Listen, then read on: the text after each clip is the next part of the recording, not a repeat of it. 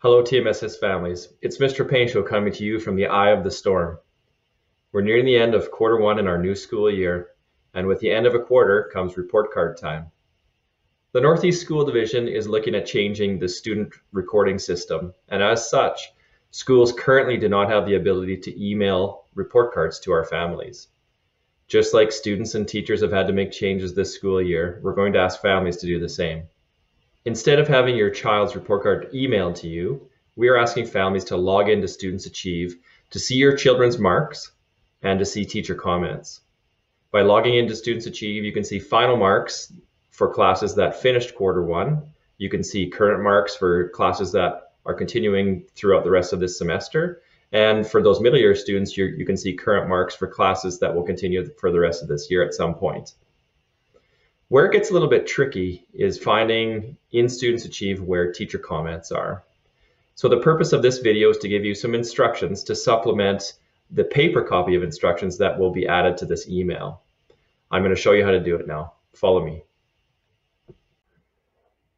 The easiest way to access StudentsAchieve is through the TMSS website. So once you're on the website, you can go to the Parents tab at the top and then scroll down to StudentsAchieve and click the link there. The link will take you to this page and simply enter your username and password and log in. If you do not know your username and password, there's a couple of ways you can go about it. You can have your student log in and they can add you as a parent, or you can call the school and we can help you out. Either way, we'll make sure that you get into StudentsAchieve. Once you're into StudentsAchieve, there's a couple of things I'd like you to be mindful of. First is make sure at the top left that you're in quarter one.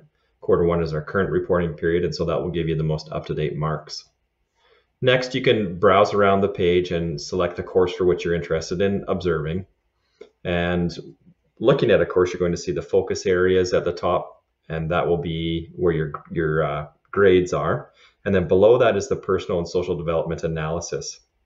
So there are 5 attributes in our personal and social development analysis at TMSS. Clicking on any one of those 5 attributes will take you to an area where we can see teacher comments. So I'm going to click the attribute that says attitude contributes to learning. And once I click there, it takes me to a new page. On this page, I need to select Show Hide Assessments. By selecting that, it gives me the assignment that is assigned to the personal and social development marks. In this case, the assignment is named Cumulative PSD Marks. By selecting that, it will take me to yet another page where it breaks down further the attributes for the PSD assignment. And then lastly, at the bottom of this page, you're going to find teacher feedback.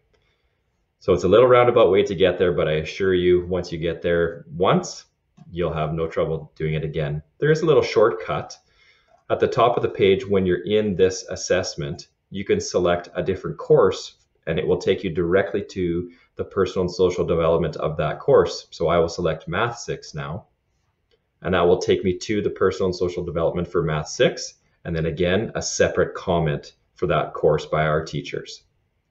Hopefully this helps you out. We do have great print instructions as well. And again, families, just call the school whenever you are in need of some assistance and we'll do our best to help you.